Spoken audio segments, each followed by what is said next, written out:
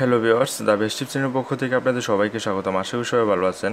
আজকে আমি দেখাবো যে যদি আপনারা ইমোতে যদি কাউকে বাজে মেসেজ দিয়ে থাকেন তাহলে সেই মেসেজটি কীভাবে আপনারা বেনিশ করে দেবেন বা কীভাবে আপনারা সেই মেসেজটি ডিলিট করবেন।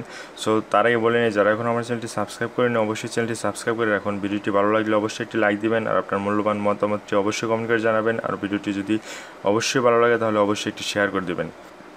তো এখন আমি দেখাবো যে কীভাবে মেসেজটা আপনারা বেনিশ করে দেবেন। সো এখান থেকে আমি প্রথম অবস্থায় মেসেজ দিই। এখানে মনে করেন এখানে একটা আমি বাজেটে মেসেজ করলাম আপাতত এটা।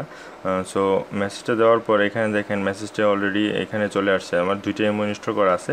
সো দেখেন এখানে আমার নাম সহ এখানে মেসেজটা আছে। সো এই মেসেজটা আমি কীভাবে বেনিশ করবো সেটা আমি আপনাদেরকে দেখাবো। তো এখান থেকে সিম্পলি আপনারা চলে যাবেন সেটিংয়ে যাওয়ার পর একদম সেটিংয়ে চলে যাবেন। যাওয়ার পর একদম সবার নিচে দেখবেন ইমো সেটিং আছে। দেখেন ইমো সেটিংয়ে চলে গিয়ে জাস্ট আপনারা এখানে ডিলিট ইউর ইমো অ্যাকাউন্ট দিবেন। এখানে আপনার ইমো অ্যাকাউন্টটি ডিলিট করে দিবেন। ঠিক আছে। সো আপনারা এখানে থেকে ইমো অ্যাকাউন্টটি যদি ডিলিট করে দেন দেখেন কি হয়, অবস্থাটা কী হয় দেখেন আপনারা। সেখান থেকে আমি আমার ইমো অ্যাকাউন্টটি ডিলিট করে দিলাম। তো ডিলিট করে দেওয়ার পর এখন আমরা যে ওইখানে যে মেসেজটা দিছিলাম ওই মেসেজের কাছে যাই, দেখেন এখানে একদম বেনিশ, কিছুই নেই এখানে। দেখেন একদম বেনিশ, এখানে কিছুই নেই। সো আপনারা এইভাবে আপনারা যদি কাউকে বাজে মেসেজ দিয়ে থাকেন তাহলে এখান থেকে বেনিশ করে দিতে পারেন। কারণ একটি বাজে মেসেজ যদি সে দেখতে পায় বা শুনতে পায় বা পড়তে পায় তাহলে অনেকের অনেক ক্ষতি হয়ে যেতে পারে।